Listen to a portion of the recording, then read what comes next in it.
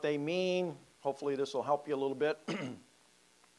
Verse 8 says, "But now ye also put off all these, anger, wrath, malice, blasphemy, filthy communication out of your mouth. Lie not one to another, seeing that ye have put off the old man with his deeds, and have put on the new man, which is renewed in knowledge after the image of him that created him, where there is neither Greek nor Jew, circumcision nor uncircumcision, barbarian, Scythian, bond nor free, but Christ is all and in all.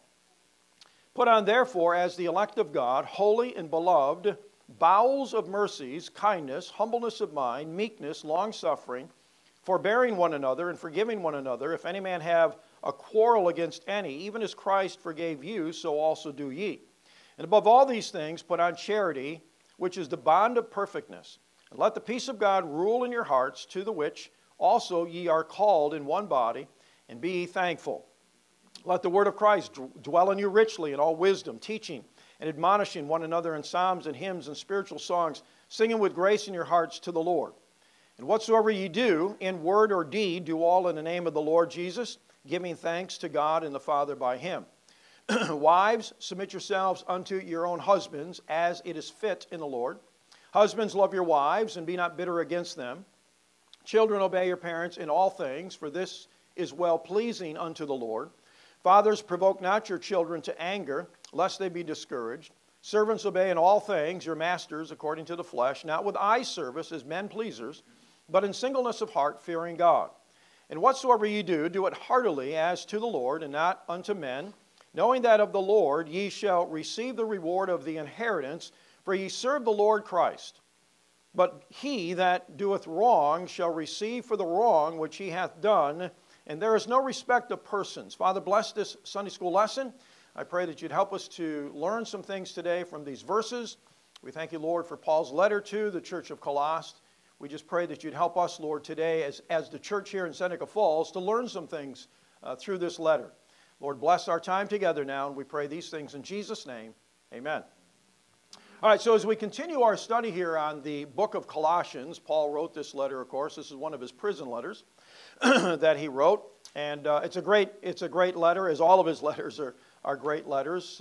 They're letters to a specific church, to a group of people within that church. So when I read the book of Ephesians, Colossians, Philippians, Thessalonians, when I read these, Corinthians, even the book of Romans, when I read these books, I realize that, yes, he was writing to a specific church, but also it is applicable for us today in our church.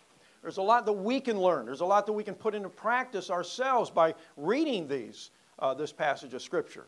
I believe the entire Bible we can use. I mean, all of it is good for all of us. Don't pick and choose what books are for you and what books are for somebody else, and, well, that's not for us today. And nonsense. The entire Bible is for us today. Amen. If the Bible wasn't for us today, God would have left certain books out. But they're all there, every one of them. And so when I read through the Bible, I take everything that I can get from the Bible. I know some's talking to the Jews, and some's talking to the Gentiles, some's talking to the Church of God. We understand that. We fully understand that. But you can take everything that God writes to us and use it spiritually in your lives. Amen. Everything. All right, the first thing we see here, Roman numeral number 1, is separate from anger. Write those two words in the blanks. Separate from anger, verses 8 and 9. When you got saved, when I got saved, we were supposed to put off some things and put on some things. And that's what we see here in this passage of Scripture. Paul is telling the church of Colossae to put off these particular things, and he lists 6 of them right there. As I have them listed anyway in the notes. He gives us these things to put off. And then there are some things that he tells us to put on down there in verse 12. We'll get into that when we get down to verse 12. But let me give you some of these. We'll put these words into these blanks, and you'll see that the definition for all of these words are spelled out here for you. Letter A there is put off the old man. Number 1, anger. Anger. What is anger? Well, Webster says anger is a violent passion of the mind excited by a real, and I've underlined this in my notes, or supposed injury. How many of you have ever been angry in your life? Sometime in your life you've been angry. Put your hand up. Keep it up. I want to see who's lying here today. Okay, I think everybody's got their hand up except for Linda. She never gets angry. That's good, Linda. Oh, she did? Okay, thank you, Linda. We all put our hand up, and my hand was up too. We've all been angry. Now, let me ask you, have you ever been angry for a cause, a good cause? Yes, we get angry over good causes at times, right? Have you ever been angry over a supposed thing that didn't amount to nothing, but you got angry anyway? Yeah, that's what anger is. Again, Webster's, I like the way he put that. It's a violent passion of the mind excited by a real or supposed injury, something that you think you should be angry about. Usually, you don't need to get angry about. But sometimes we get angry anyway. Then wrath. Wrath is simply violent anger. I mean, you are so mad, you're punching holes in the wall, you're kicking a dog, you're kicking furniture around, you're tossing things around the room, you're so mad, you're yelling at somebody, you're just, I mean, that's violent, that's wrath. I'll be careful on how I ask this, but have you ever had any wrath in your life? Maybe some of us have had some wrath in our life, where we've gotten so mad, so angry, that, you know, your face gets red. And you toss, throw, hit, boom, whatever. Grab a hammer. Right, Brennan, with that computer in the office? Yeah. Where's that hammer? You get so mad at that computer sometimes. I'm so glad there's not a hammer in the office. I'd have to buy a new computer every week. Or he'd start buying a computer every week. But violent anger, that's what wrath is, just violent anger. I hope and pray that you don't have this very often in your life, because it can lead to the next one, malice. Malice, number 3, is malice, and that is to regard with extreme ill will, a spirit delighting in harm or misfortune to another. I mean, you're so angry with wrath that you want to hit somebody. Or again, you want to hit something. I mean, that's when it's turned. It goes from anger to wrath to malice. It's almost like it's a progression that takes place. And that's, see, you know where it all started? Was number 1. It all started with being angry. Now, what does the Bible say? Put off these things. Very first thing he says is put off anger. Because if you don't have anger, guess what? Wrath and malice will not happen. Does that make sense? You know, Paul knows what he was writing about under the inspiration of the Holy Spirit. So if you're not angry, you're not going to get wrathful. You're not going to have malice if you're not angry. So it's best just to not get angry to the point where you want to destroy something or somebody. What are you laughing about over there?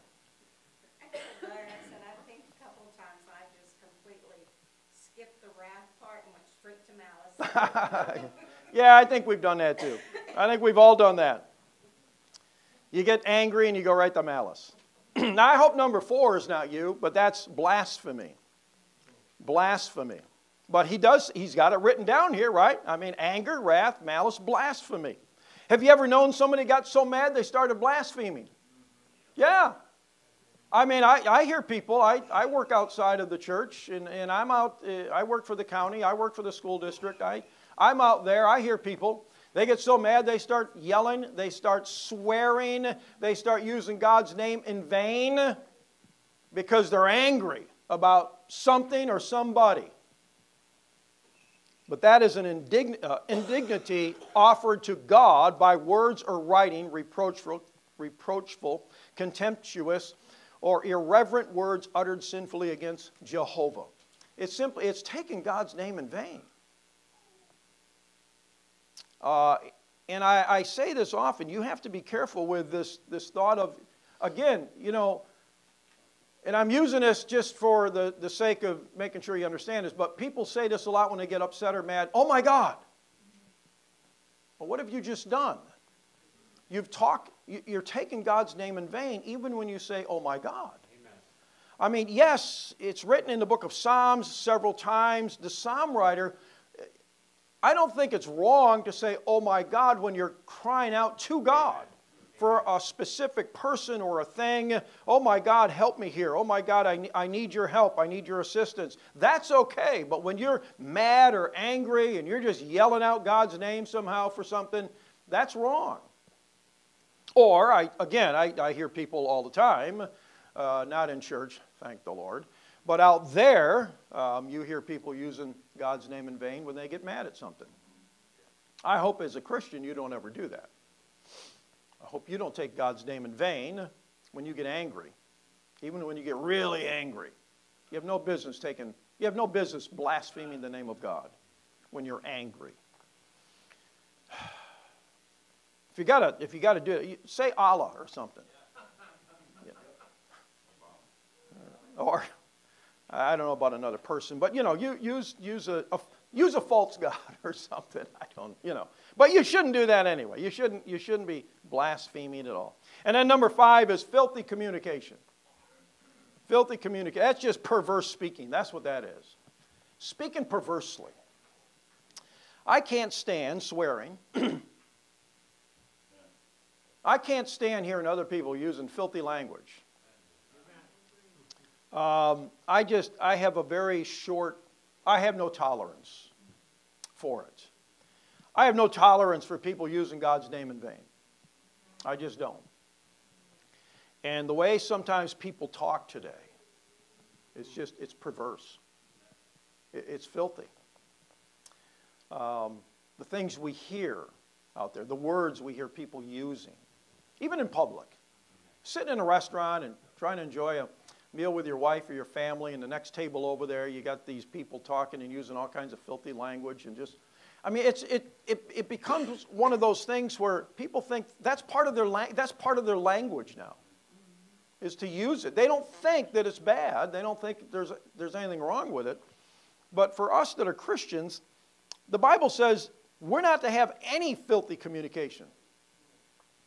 Now, the other thing I'll toss out at you here, too, to think about, I know it says out of your mouth, but have you ever been sitting in your living room with your television on and have a show on or a movie on or something and have filthy communication come across your television into your living room or wherever it is you have your TV, bedroom, den, whatever? That's no good either. Some people, Christians, I can handle that. Okay, you can handle that? Yeah, I can handle R-rated stuff. Really? That's really good for you, huh? It's really good for your spirit. It's really good for your spirituality. It's really good to listen to that kind of stuff. Oh yeah, I can handle that. Nonsense. You can't handle it. Yes, sir. It's foolishness. It's ridiculous. Yeah, but the movie's a good movie. I don't care how good the movie is. I think we shouldn't allow our ears to hear that stuff. Period. I know I'm 70 years old. I'm old-fashioned. But I don't think that we should be allowing our ears to hear this stuff. We shouldn't be saying this kind of stuff. It's filthy communication. Paul says it's not allowed. When you get saved, now, a lost person, okay, I don't like to hear it from lost people, but I can understand why a lost person is acting that way. It's because they're lost. They're not saved. But we as saved Christians, we should not tolerate that stuff. And then number 6 is lie not. Lie not. Verse 9. Lie not one to another, seeing that ye have put off the old man with his deeds. Lie not. Why do people lie? We're always on our kids in school here about lying. Always, always, always, always. Why is that? Because we catch them in lies at times. But God is a God of truth. God is not a God that He can lie. The devil is the father of lies and the father of murders and killings and all that other stuff. God is not a God that can lie. We Christians are part of His family, and we shouldn't be going around lying either. So Paul says, lie not. That's something these 6 things we should put off as a Christian. The anger, the wrath, the malice, the blasphemy, the filthy communication, and lying. Letter B there is because the old man has been put off. The old man has been put off. That's part of the old That's part of the old you. Remember what your old you used to be like? How was that old you of you? All right, Roman numeral number 2. So we got separate from anger. And then number 2 is saturate with authority, verses 10 through 14. Saturate with authority. Who's your authority today in your life? Now, children, they should know that the parents are their authority.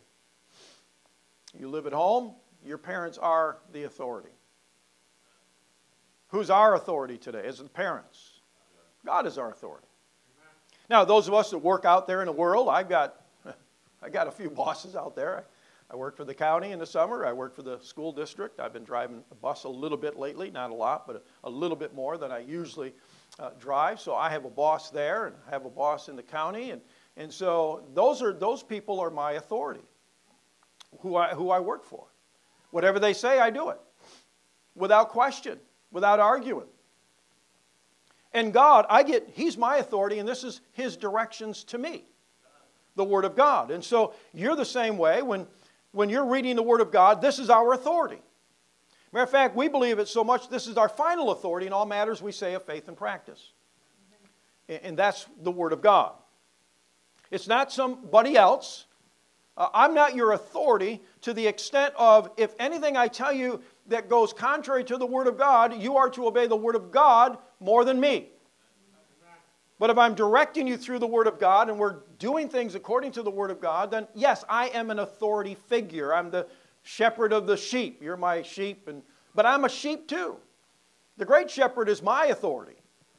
And so we just kind of need to think about those things. All right, the new man is to dominate. This is the new man of us. Now, Paul gives several things here, and we'll give you the words to fill in. They're right there in the Bible, so you know what they are. But number 1, there is Greek. The Greek is a Gentile. We all know that. Now, what he's saying is, where there is neither Greek nor Jew, nor circumcision nor uncircumcision, barbarian, Scythian, bond or free, but Christ is all and in all. I mean, what he is basically saying is that Paul was saying, and I'm jumping ahead, but I'll come back to these other ones, letter B there on your notes. Paul was saying that there is no distinction of nation in the church. You understand that? That all were to be treated as brothers and sisters. That's what Paul is trying to say here in this book. Many times when Paul wrote these letters back in those days, there was these divisions even within the church. There was the Greek, and there was the Jew, and there was, of course, the circumcision and the uncircumcision. There was the Scythian, the barbarian. There's a whole bunch of people getting saved and coming into these churches. And these people that got saved and came into these churches made up the church. So today we would look at people from different areas of the world, different skin colors, different nationalities. You know, some are in here could have some Italian in them, some Irish, some English, some German, some Dutch and French, whatever you got. I don't know what you got in you, but we're just kind of a mixture of a bunch of different things, right? That's what I am anyway, and that's what we are. But when people come into the church, we don't look at them as a Greek or a Jew. We don't look at them as black or white. We don't look at them as something like that. We look at one another as, hey, you're my brother. I don't care what color you are. Not you. Well, yeah, we're sisters. We're brothers and sisters.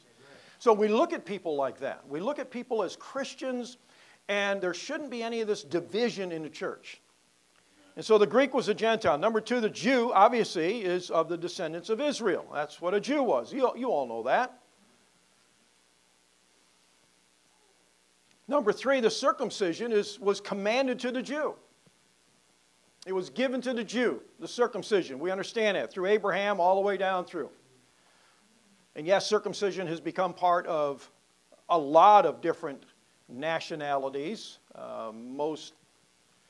I don't want to get into it much, but you know what I'm saying. But it was commanded to the Jew. Number 4, uncircumcision. That's, of course, the absence of circumcision. And then number 5 is the barbarian. This might surprise you a little bit, but a barbarian was just somebody of another nation. Now, we think of that word, right? Have you ever been called a barbarian, or did you ever look at somebody, that's a barbarian, look at the way they're acting over there? Yes, we have probably done that.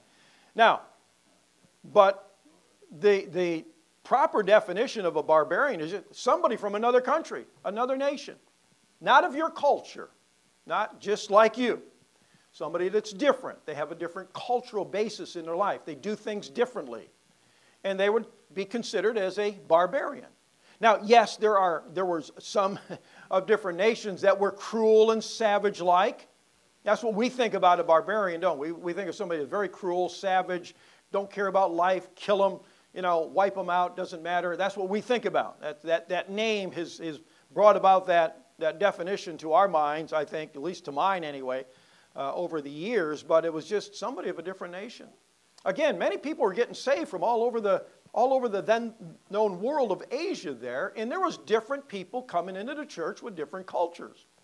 They looked different, they acted different, they ate different, they dressed different. And Paul is trying to impress upon the church that there's no difference.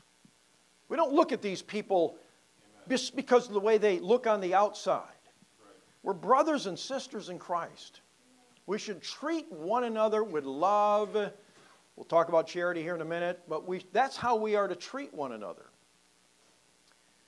And then you have the Scythian. Scythian, number 6. The Scythian was of a nomadic tribe who dwelt mostly in the north. Today's Russia. Remember, people were getting saved all over. And so you've got the Greek, you got the Jew, you got the circumcision, uncircumcision, barbarians. Paul was just trying to cover everybody of the then known world around Colossus, because people were coming in, getting saved. He was going out preaching the gospel. People were getting saved. And I think when Paul, when he was in these different areas, and even when he was out and about, and people were getting saved, and he was the right kind of missionary. He is the biblical example of a good missionary. He would direct people to these different churches that he was getting started, or people were starting. So if there's people in the area of Colossus, he'd send them to the church of Colossus. Like any evangelist, missionary should be doing. They should be getting people to the church in their area so they can attend and grow and learn, right? That's what we should be doing. That's what our missionaries do. If there's not a church in the area, they start a church. And then they get as many people into that church as they can, and then they start another church. Down the road, next city over, next town, next village, whatever. And so this is what Paul was doing. And so he's trying to cover all these different people that these people were being ministered to in that early church. Letter B there, Paul was saying that there is no distinction of nation in the church, that all were to be treated as brothers and sisters. And then letter C is put on. We're to put off some things, we're to put on some things. Let me stop there just for a moment and just make sure that I cover this again, and I've covered it many times. When we have new people coming into church, you better be friendly. Amen. You better welcome them here. Do I make myself clear? Make them feel welcome. Put a smile on your face. Put your hand out and shake and introduce yourself. Hi, my name is. They probably will tell you their name if you tell them your name first.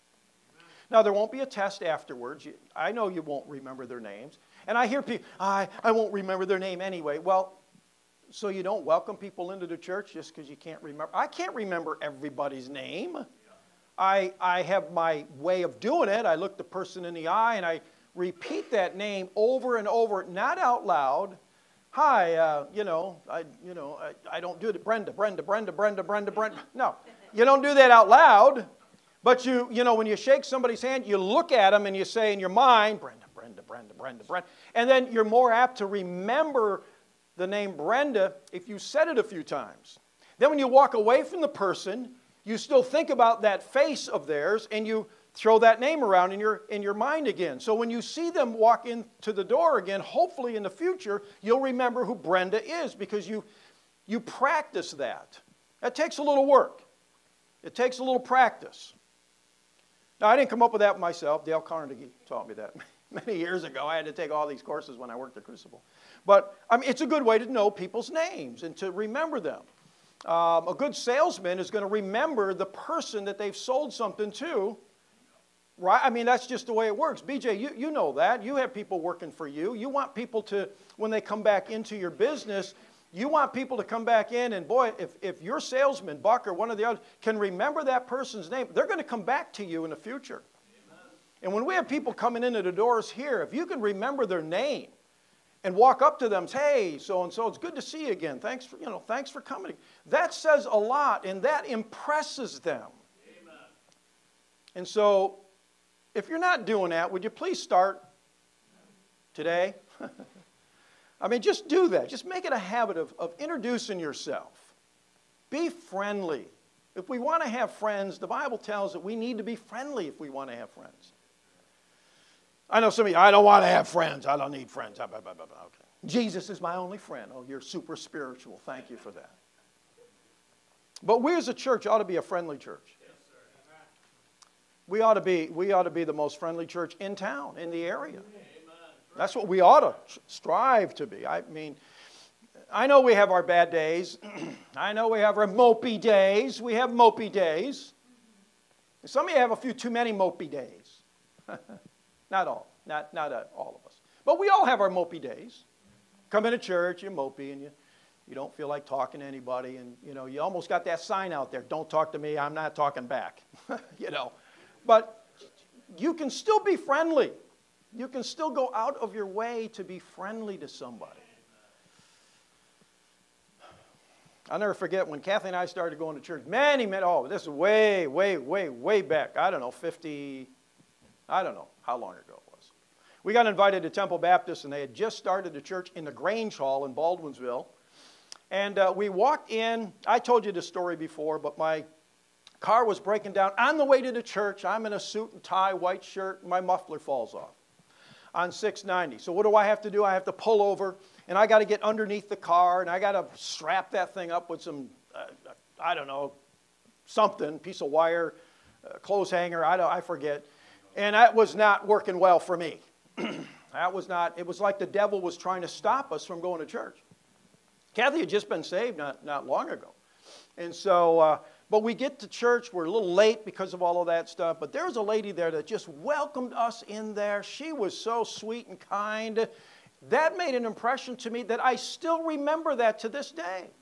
When we walked into the old Grange Hall, there's Carol Porter, and she is just welcoming us in with a big smile and directing us and telling us where to go, upstairs here, there, bathrooms are over here. I mean, that made an impression on us, because somebody went out of their way to help us. She never saw us before. We were brand new to the church. She never ever saw us. She didn't know who we were. But that made an impression on me. And first impressions when you walk in makes a big difference.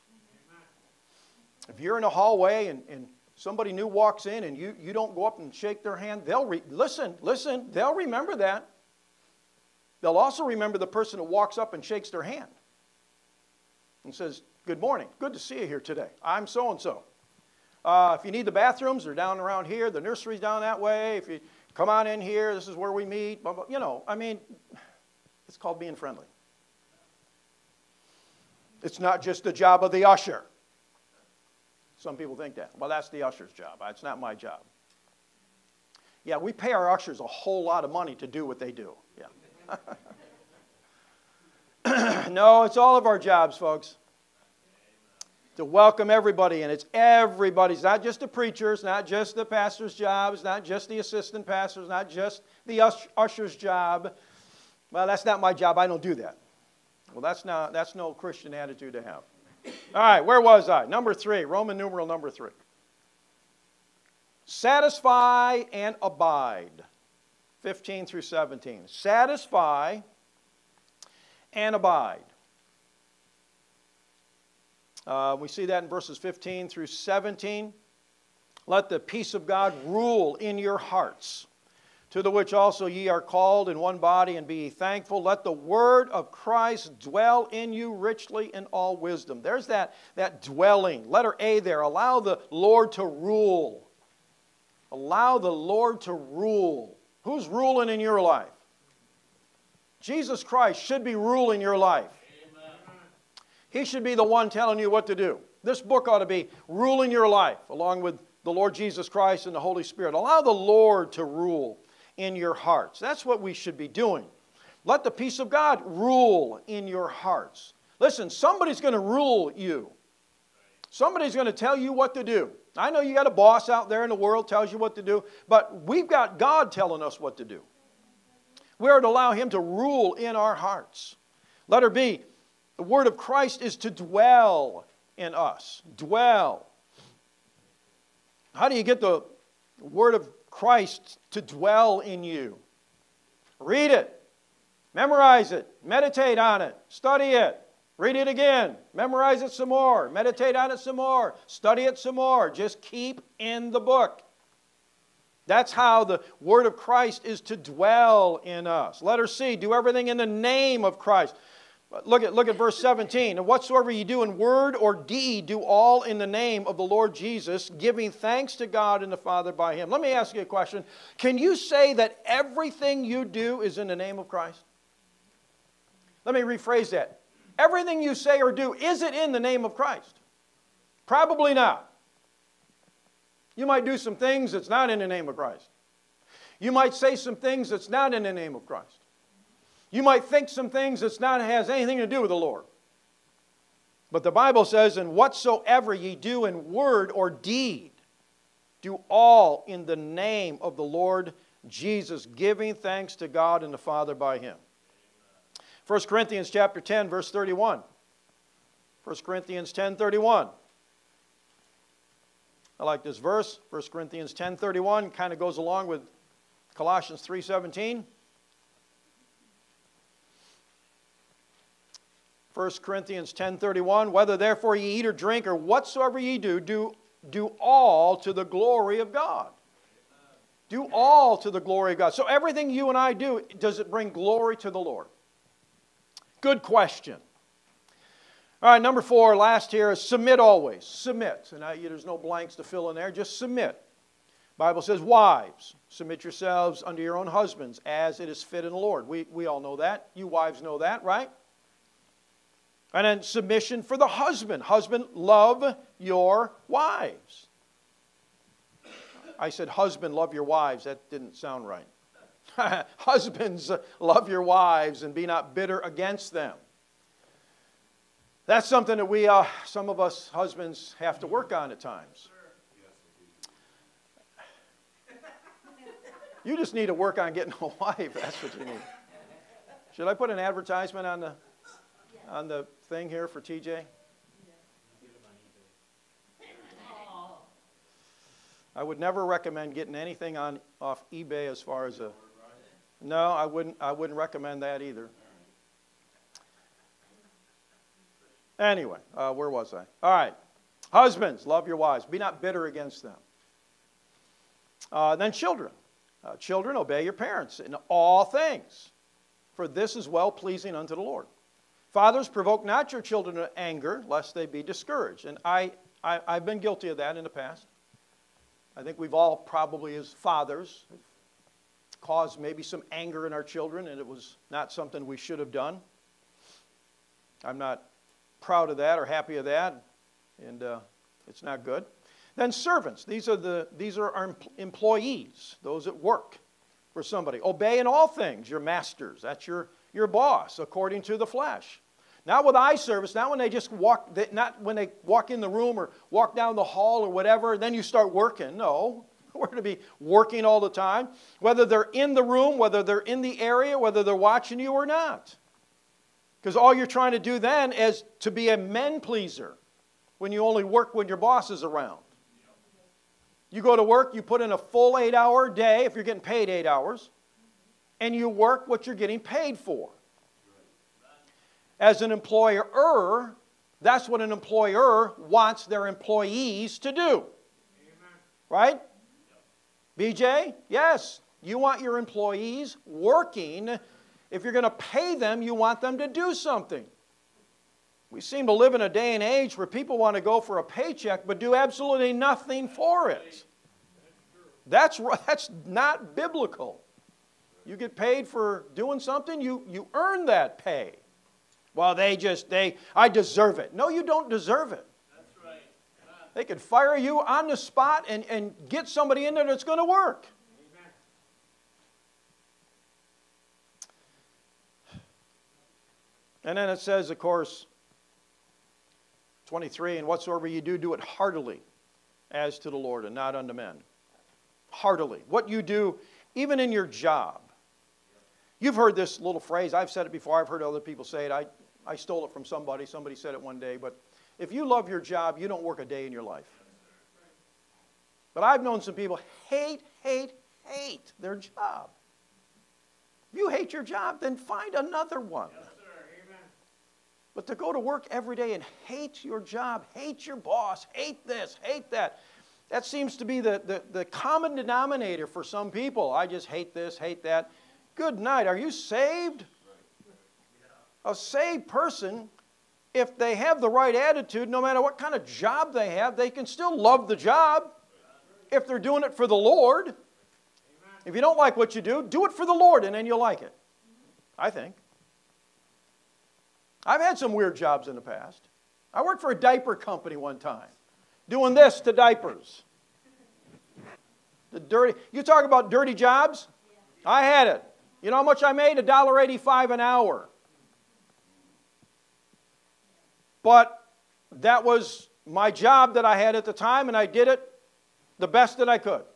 I shook those diapers out the best that I could. I got all that stuff out of them before they went into the washing machine. And there was nursing home diapers. They're worse than the other ones. No, we couldn't throw them out. We had to clean them. But you know what? I looked at that job as, hey, this is from the Lord. That's all I could get at the time. And I thought I was doing good. At $1.85 an hour, that was minimum wage. I've had some weird jobs in the past, and then the Lord, after a while, you get better jobs. And when I went to Crucible, I loved that job. I'd still be there if I wasn't here. I would have retired a few years ago, but I just enjoyed what I did. Anything that I did, I looked at it as it was of the Lord, and I'm going to like what I'm doing. Amen. Even if it's cleaning out diapers or collecting eggs from the chickens. I did that for 4 years. That's a stinky job, too. I had several stinky jobs. Brennan knows. Brennan does that every day. It was almost every day. All right, anyway, we're done here, folks. Let's pray. Father, thank you that we could be here today. Thank you for this lesson. In Jesus' name, amen. Sorry, I got a little sidetracked there.